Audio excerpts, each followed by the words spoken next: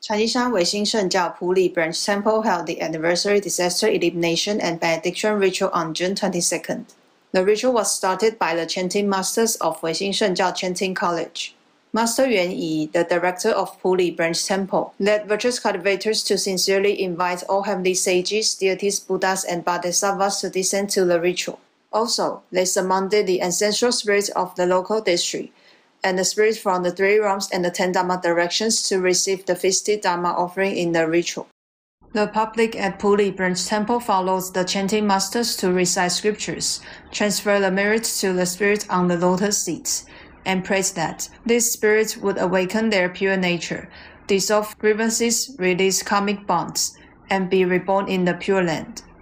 They also prayed for the blessings of Buddhas and Bodhisattvas, wishing for favorable weather, national stability, cross-strait peace, and blessings of peace and safety for every household. Sweet dew was offered to all the spirits from the 3 realms and the 10 Dharma directions during the ritual. Through the divine power of Buddhas and Bodhisattvas, each grain was turned into numerous ones, and helped those spirits from the 3 realms and the 10 Dharma directions to get rid of hunger. The ritual was completed successfully. Weixin reports, Lai Li, Puli branch temple.